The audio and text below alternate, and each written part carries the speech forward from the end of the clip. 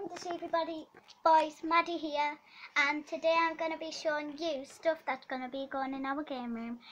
So first, let's go over. If you don't know what the game room is, it's our spare room that we're going to get done out over this year. Right, so this is the settee which is turning into my bed just for tonight. It's all Maybe red. the next night. All red. Well, no, it's not. Now it's all nice and pretty.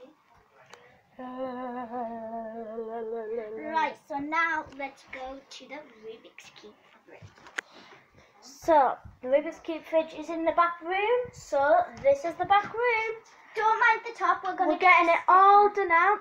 But this is our Rubik's Cube fridge. Don't worry, we're getting a sticker for the top. We're not leaving it like that. And this one is this. This one's the inside. This one isn't a sticker. This one's the normal thing.